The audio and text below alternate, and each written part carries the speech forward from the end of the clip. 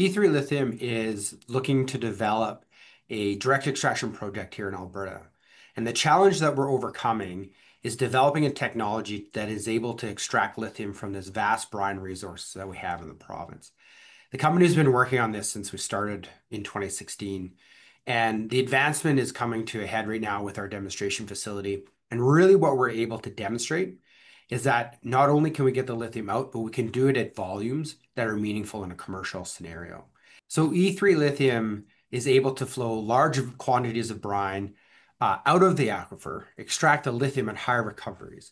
We put the brine back into the aquifer. And one of the big things that sets this apart from other lithium operations is the ability to do this with a very small footprint without having to interact with any of the freshwater aquifers.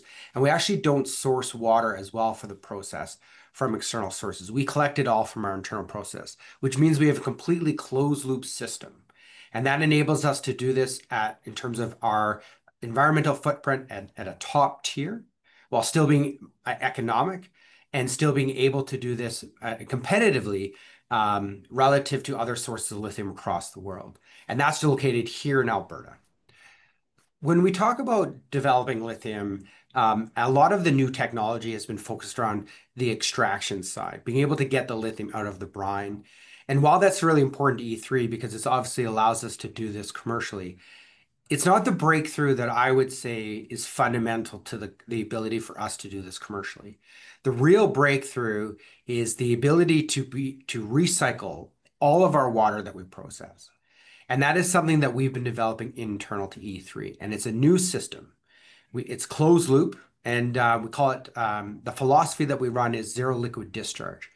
And what that really means is that as we process the lithium out of the brine, it's 75 milligrams per liter. And at the end of the day, it turns into a salt, so pure lithium.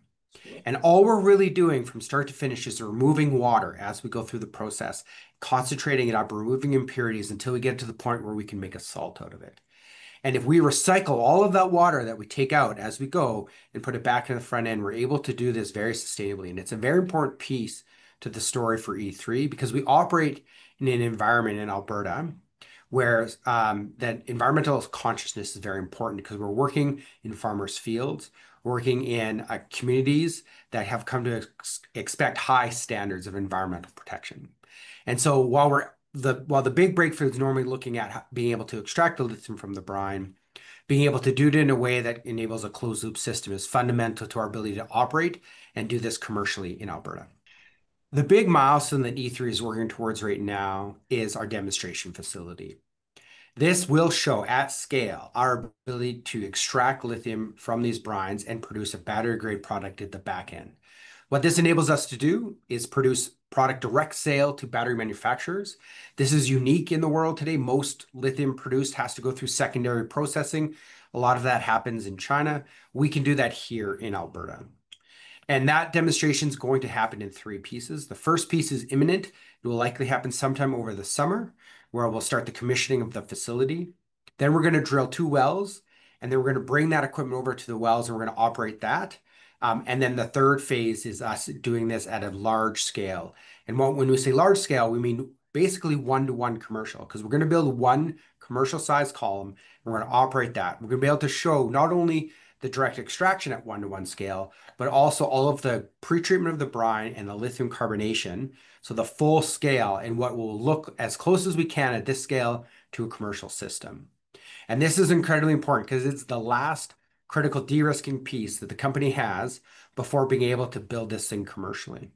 And while all that's happening, we're also putting in our permits, we're getting our engineering done, but fundamentally that big piece demonstrates full success at E3.